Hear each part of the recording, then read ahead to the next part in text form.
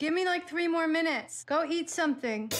I'm going to say yes to everyone who asks me out for the next 30 days. How does that work? Like on an app or something, or like if I'm just walking down the street and somebody asks me out, like when does that happen? I don't know when women are flirting with me. Are you a bad boy? I'm a bad boy. Like, I would assume that you've been flirting with me, but you would say what, no? Oh, of course I'm gonna say no. All right.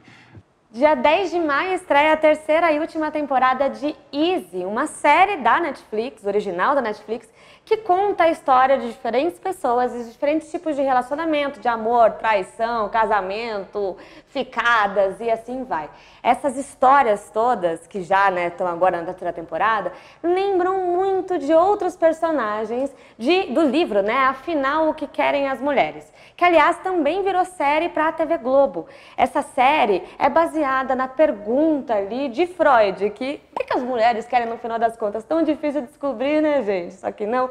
O André, que é um psicanalista, que sempre foi perguntado sobre isso, para todas as pessoas, todos os pacientes que ele tinha, perguntavam para ele essa clássica retórica aí de Freud. Afinal, o que querem as mulheres? E ele falou, vou escrever um livro então. Só que é claro que a vida dele pessoal também começou a ir para as cucuias, porque nem ele mesmo sabia, mesmo sendo psicanalista, que no caso ninguém sabia, ninguém sabe, né?